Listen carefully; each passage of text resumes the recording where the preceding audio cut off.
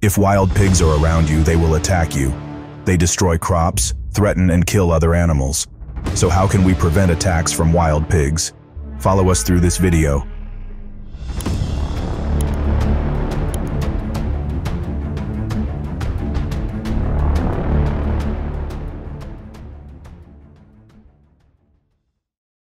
Using hunting dogs to hunt wild boar requires professionalism and caution.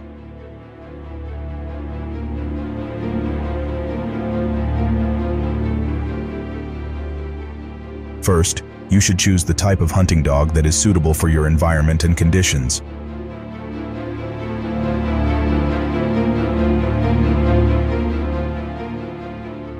Each region may have its own regulations, and non-compliance can result in serious legal consequences. Make sure you learn about local regulations and follow them.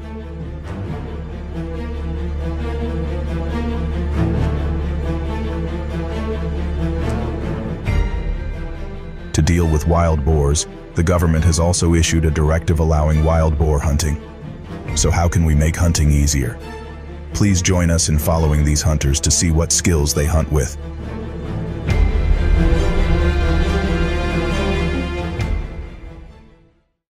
They will look for wild boars in this forest.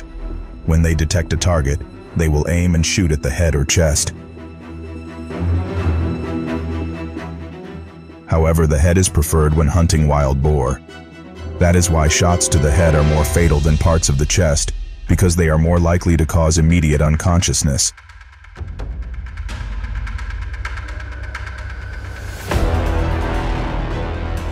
Shots to the chest do not cause immediate momentary loss of sensation. That's what professional hunters know to come up with a more damaging attack.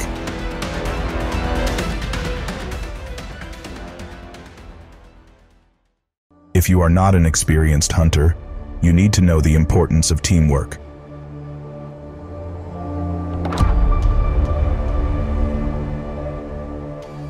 There may be danger. Shots to the chest do not cause immediate momentary loss of sensation, but you could accidentally miss or aim directly nearby, so it is necessary to have a teammate to support you, as the strength and the running speed of a wild boar is something that you are not looking to face.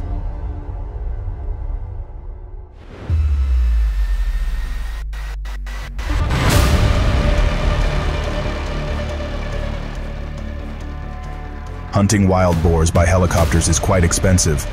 However, it will be safer for you, and you can easily search for areas with wild boars.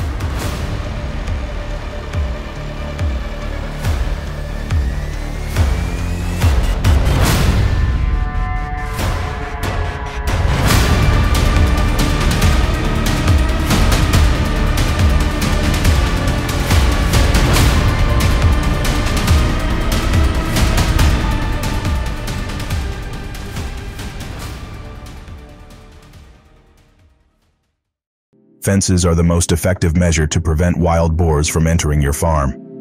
To build a sturdy fence, you need to follow some basic rules.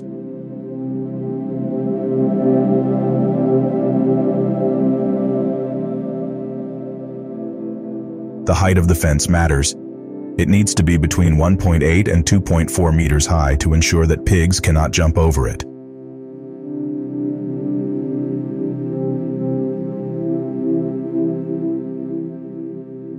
Fence construction materials are also important. Use sturdy materials such as hardwood, iron, or steel to construct the fence. Avoid using materials that are easily destroyed by wild boars.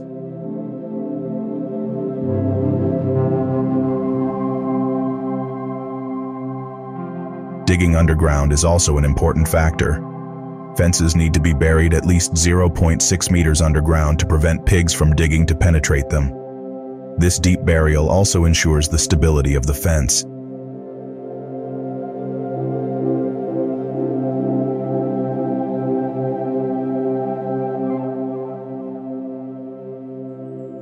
Periodic inspections are necessary to ensure the effectiveness of the barrier. Repair cracks or damage immediately to ensure that the fence remains protective.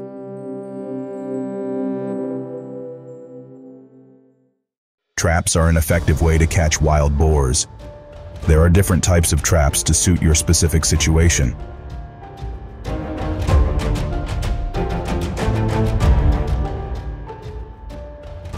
Snap traps are simple but effective traps. It works by collapsing when the pig steps on it.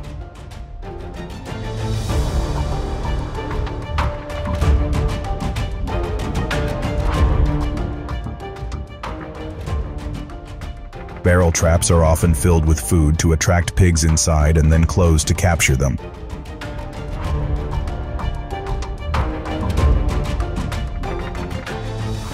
Net traps use a net to catch pigs as they enter and become trapped in the net.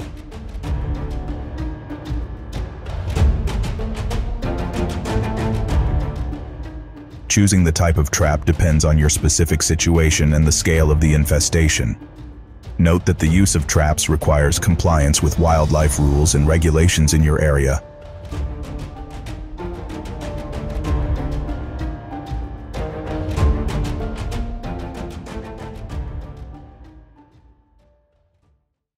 Herbicides can become an effective tool to control the spread of wild boar and protect the environment.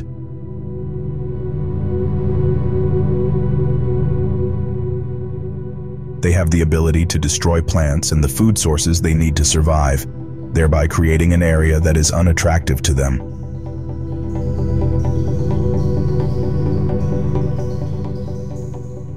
However, the use of herbicides for this purpose requires caution and sophistication to ensure that they do not harm the environment or the food of other animals and plants.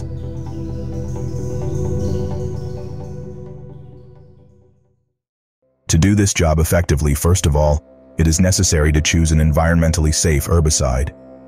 This product has been tested and found to be harmless to plants, animals, and water sources.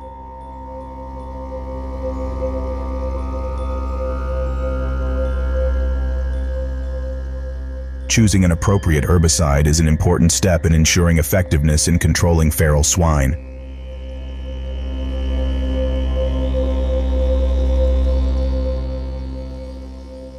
Furthermore, following instructions on dosage and usage is very important.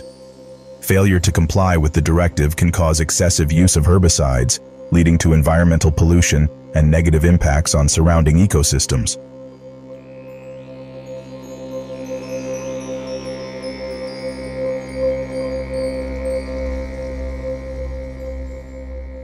People using medications need to ensure that they use the correct dosage and application of the medication according to instructions to avoid unwanted effects.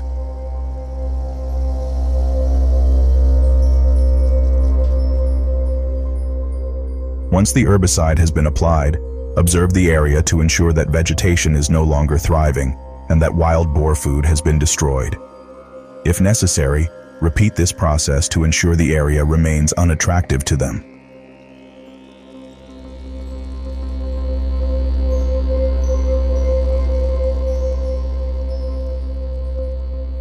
Finally, ensuring that wild boars no longer have a food source on your farm is an important part of controlling them.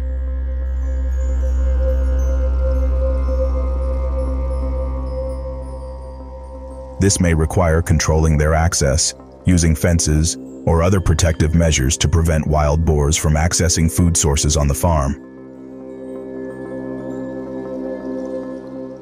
By combining prudent herbicide use with environmental protection measures, we can ensure a balance between feral boar control and protection of the natural environment.